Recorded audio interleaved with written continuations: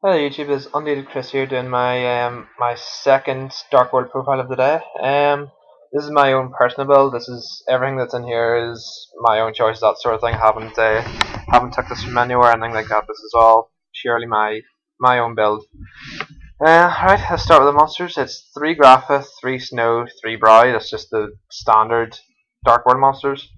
Also 3 Gold and 3 Silver.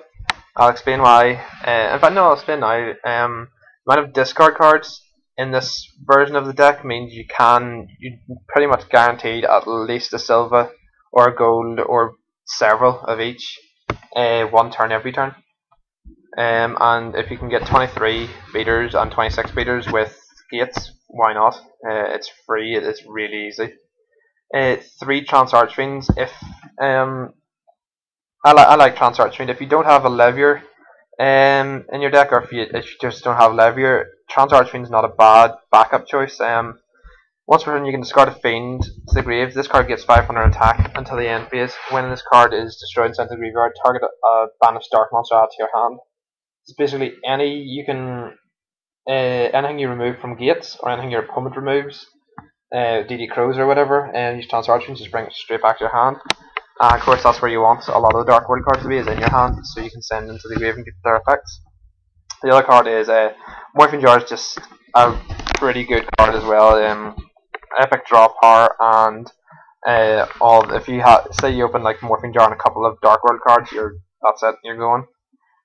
Card destruction is obviously staple for Dark Worlds. Dark Hole, 3 Dark World dealings, 3 Drag Downs, Heavy Storm, Monster Reborn, 2 MST, 3 Gates of Dark World, all pretty standardy cards. I'd like to add another MST, but I don't think there's space in the deck to allow it, you know. My traps are Mind Crush, again, it's normal.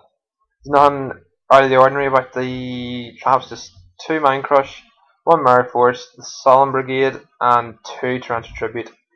I haven't built the side deck yet and haven't finished the extra deck. The main point the main win condition for your deck is obviously get your Graphas out, work seized into 2 or 3 of these, and believe me, it's super easy to exceed into at least one of these a turn every turn.